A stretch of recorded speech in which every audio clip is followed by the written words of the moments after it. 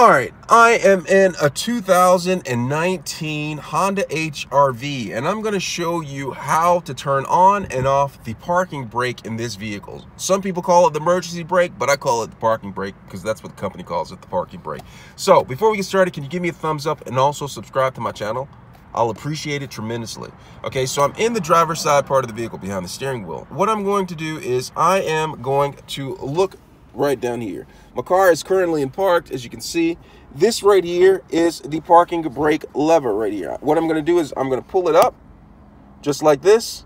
And if you look on the instrument panel right there, it says park. That's an indicator that the parking brake is engaged. Now to disengage it, what I'm going to do is I'm going to take my foot, I'm going to press on the brake, hold it down, and then go back here and then press this parking brake thing down, button down.